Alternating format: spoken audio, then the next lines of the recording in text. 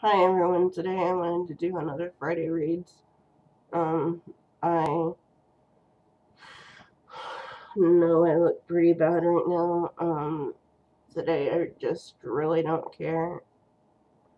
Um, we kind of found out some news that I don't want to share on here until after my husband and I know what's going on. It has something to do with the two of us, but it's not like we're not getting a divorce or whatever. So don't worry about that. Not that you guys would be, but I might share it. I just don't know exactly what's happening right now, and I'm hoping that nothing happens. But right now, we just don't know. Anyways, um, so what I'm reading right now is I'm still reading, what is it, Star Strike by uh, W. Michael Greer. I told you guys when I did my last Friday reads that will take a while, and it will because it's not quite a book that I would read had my husband not asked me to. Um, it's just slow, and I don't know. I don't read as fast anyway, so that book is going really, really slow. Um, the next book I'm still reading is Nobody's Safe by Richard Steinberg. And I know this book is kind of beat up. I did get it from a thrift store in my hometown.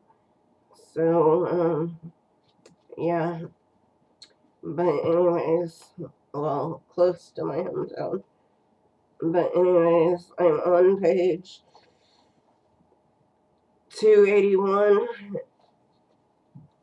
and I'm hoping, I'm not saying I'm going to finish this weekend, but I'm hoping to get farther into it, if not finish it by sometime next week. But um, I'm not sure about that because my husband is taking a vacation day on Monday, and I'm not sure what we're doing. So that's one of the books I'm reading. A new book that I'm reading, once I find it, I should have did this before I did the video. But another book I'm reading is, here it is, The Truth About Andy Bloom.